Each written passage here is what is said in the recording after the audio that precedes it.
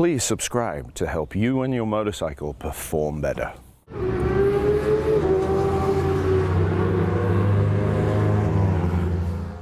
When you only have one set of pinch bolts on one side, and then that the axle actually screws into the other leg itself, there's a way to put all this together and to get it right the first time rather than struggle with it later.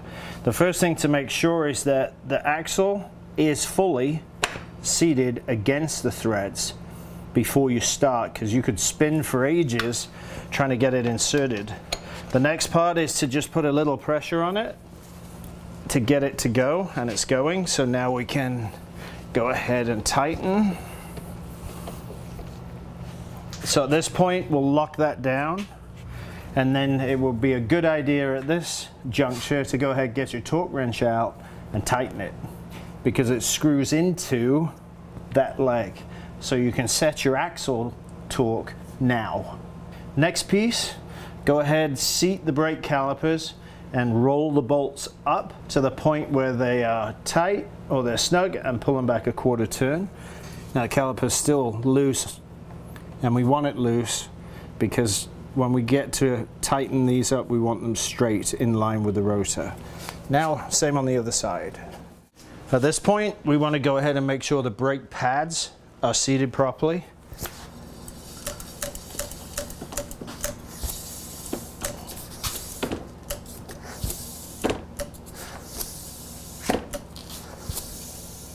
Okay, that's all correct. Remove the front stand, put the bike on the floor, just because my hands are filthy. Push up and down on the forks, because this is the free leg. It can wander left and right. So we're going to exercise the fork this way so it finds its natural resting position on the axle and the spacer.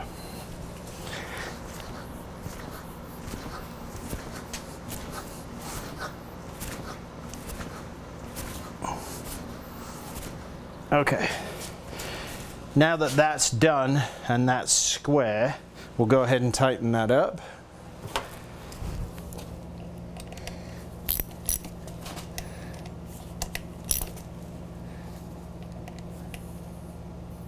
Remember to put the correct torque values in there, about 12 to 16. So our leg is captive now, the other leg is still, everything's lined up. Now that we've got that done, front stand goes back in.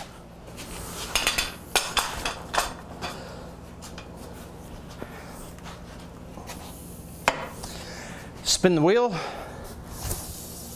hold the brake on. Now go ahead and tighten the caliper. With the brakes held on, you do not release them. So get them nice and snug, because then you'll re-torque after the fact. And when you change sides, just keep hold of the brake lever. Again, you're not trying to put 80 foot-pounds on the brake lever, you're just holding everything still. So just keep the pressure on, step around, come to the other side, tighten everything up so that we guarantee the brake caliper and pads are all aligned to the rotor correctly.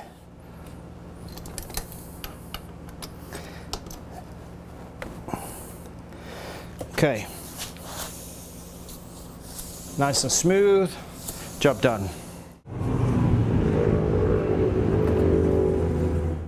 On the R6, the axle goes through on the right leg and pushes all the way through to the left.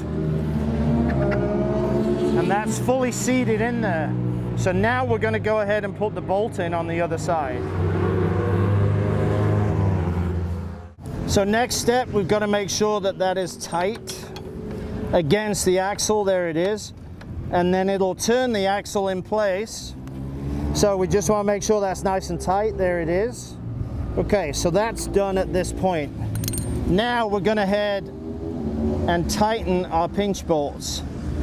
This is the captive side, because this bolt pushes that leg onto that interior spacer and locks this side in place. So once that's locked, go ahead and set our pinch bolts.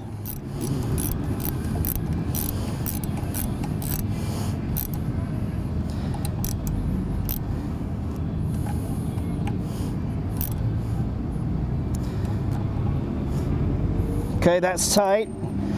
That now grips the axle, and so now we can tighten the 22. There it is. And at this point now, we'll go ahead and put the brake calipers on both sides. So because the axle goes through this side this way, there's no bolt here holding this foot captive against this spacer. So this is the free leg, because there's nothing holding it. So when we bounce this up and down, this leg on that axle has the ability to move and straighten itself out. If you don't bounce the front end, you can have the leg bent, and in that bend and that pivot, the fork binds, and you get all kinds of braking chatter and other issues that you're trying to resolve.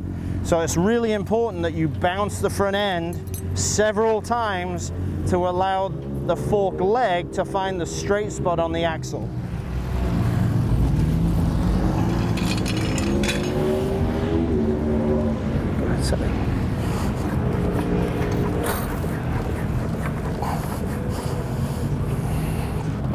Now that that's done, we can go ahead and tighten it.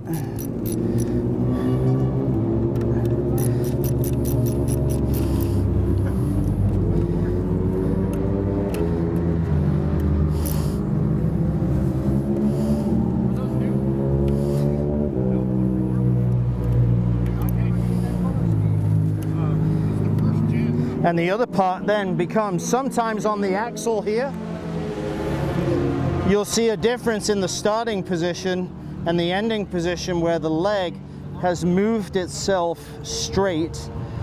So sometimes this will actually come out and there'll be a bit of a recess versus it originally going in and being flat with the outer edge.